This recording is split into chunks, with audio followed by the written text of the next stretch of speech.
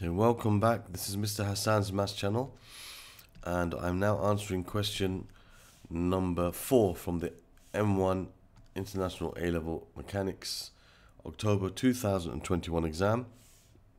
This is from Pearson's Edexcel. The position vector r meters of a particle p at time t seconds relative to a fixed origin O is given by this vector r equals t minus 3i plus I minus 2tj.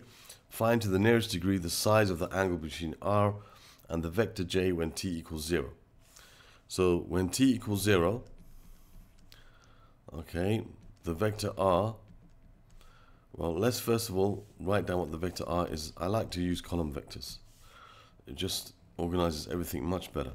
So I'm going to put t minus 3 on the I component and 1 minus 2t on the j component. And when t is equal to 2, I'm going to find what r is. So I have 2 minus 3 and 1 minus 2 times 2. So therefore r is going to be negative 1 and 1 minus 4, which is negative 3. That's going to be the vector r when t equals 2. Okay, when t equals 2. Now we're going to find the angle between r and the vector j. Now the vector j is a unit vector going in the direction of north. Okay, so it's a unit vector going up like this. This is the vector j. Okay, it's 1 unit long going up that way. And our vector is the vector minus 1 minus 3. So our vector will look something like this. It will go, let's say it starts from here, we'll go minus 1 and then minus 3. So it looks something like this. Let me make some more space here. So minus 1 and minus 3. Okay, something like that. That's our vector. That's our vector r when t is 3. I'll call it r3. Now, I need to find the angle between j, which is pointing north, and this, which is pointing down here. So it's this angle over here that I need to find. Okay, it's this angle over here. Now, if I find the angle down here, let me just make a line, make it thin. If I find the angle over here, this angle over here, okay, let me call this angle x. All right, if I find this angle, then the angle that I need, let me call the angle I need theta. Okay. Let me call the angle theta. That angle will be 180 minus x. How do I find the angle x? Well, I know this is the vector negative 1, negative 3. So it goes 1, this is 1 across to the left, and this is 3 down. So this is a right angle triangle here with components 1 and 3 here. So we can find this angle using the tangent ratio. So we say the tangent of angle x is 1 over 3. So x is equal to the inverse tan of 1/3. So we can find out what that is by using a calculator. So we have inverse tangent of 1/3.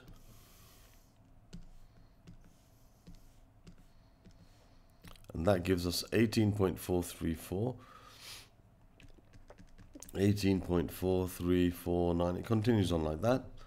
Okay, so our angle, which we've called theta, is 180 minus 18.4349, whatever it is.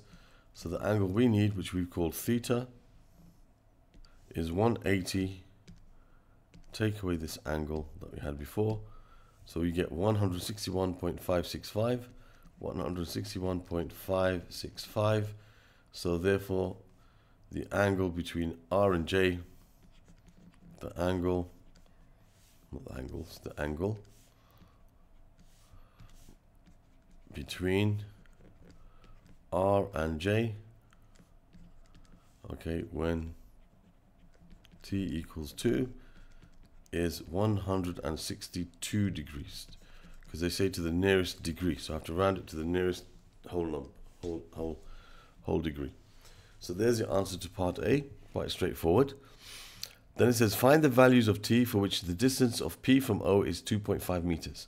So the position vector r is basically the position vector means the distance or the vector that takes you from O to P. The position vector of a particle P from O. So the position vector of the particle is O to P. So R is equal to O to P. So R is, okay, so the position vector of P is O to P, and that's equal to R, and R is equal to, as we write it in this form, T minus 3 over 1 minus 2T. And we need to find when the magnitude of P from O is 2.5 meters. So how do you find the magnitude of a vector? Well, you square the components of I and the components of J. You add them together and find their square root, and that gives you the magnitude. So this would be basically the same as finding 2.5 squared. Okay, so I don't need to write the square root and then square it again. The square of the x component or the I component plus the square of the y component gives us the square of the distance between them, using Pythagoras' theorem, actually. So now what we can do is we can just expand these brackets. So you have t squared minus 6t plus 9 plus 1 squared, which is 1. Then you multiply these together and double them, so minus 4t, and you square the last term, gives you plus 4t squared, equals, and this is like 5 over 2 all squared. So t squared plus 4t squared is 5t squared. Negative 6t minus 4t is minus 10t. 9 plus 1 is 10. And this is 25 over 4. Now, I want to simplify this a bit. Now, I can see that if I divide both sides by 5, then all of these terms will get simplified. I'll have t squared minus 2t plus 2 is equal to 5 over 4. And then I can multiply both sides by 4. So I have 4t squared minus 8t plus 8 equals 5. And then as it's a quadratic, I will equate it to 0. So 4t squared minus 8t plus 3 equals 0. 8 minus 5. Now I can factorize this. Okay, so to factorize this, I need two numbers which multiply to give me the same as this times this. That's going to give me the same as 12t squared. And when I add them together, I get negative 8t. So they both have to have the same sign. Both signs must be negative. Numbers that multiply to give me 12 and add to give me 8, well, that's 6 and 2. So 6t and negative 2t. Negative 6t, negative 2t. Let's see, 2 goes into, well, the common factor of these two terms is 2t. 2t times 2t is 4t squared. 2t times minus 1 gives me 2t. And 2t times minus 3 gives me minus 6t. So I've got my factors 2t minus 1 and 2t minus 3 equals 0. And so I can say the value of t is a half or 3 over 2. And it says here, find the values of t, for which the distance is from P from O is 2.5 meters. Well, there we are. Those are the two values of T, which I think in seconds, or they said in terms of T, doesn't matter. So you can leave it like a half and 3 over 2, no problem.